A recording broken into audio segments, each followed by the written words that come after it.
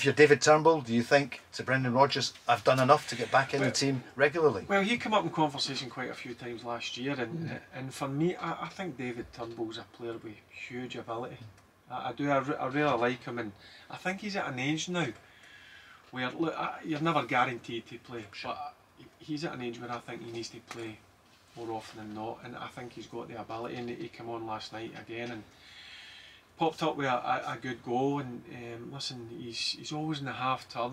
He's got an eye for a pass, and also he's got an eye for a goal. So it'll be interesting to see whether he's going to be part of Brendan Rodgers' long-term plans. John, what do you feel? Well, I think as well, last season, let's not forget that Aaron Moy came into the side and Brendan went and got him.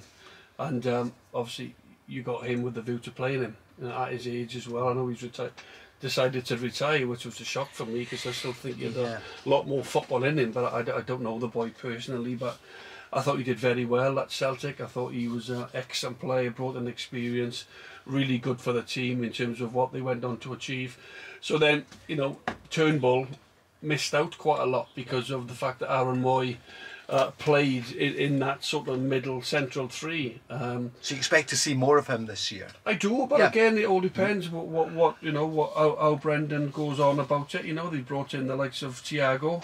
You know, there's other players that they've signed as well, Celtic. So, but all Turnbull can keep doing, if he's got to keep himself fit.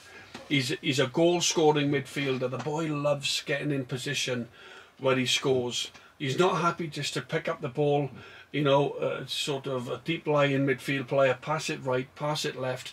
He wants to bomb on, he wants to gamble, he wants to be the one who gets the knockdowns from the centre halves. He picks up the second balls, like last night. Yeah. He's played again and he's got himself a goal. He's your typical, you know, he'll bring you 10, 11 goals every season from midfield, and them type of players are goal dust.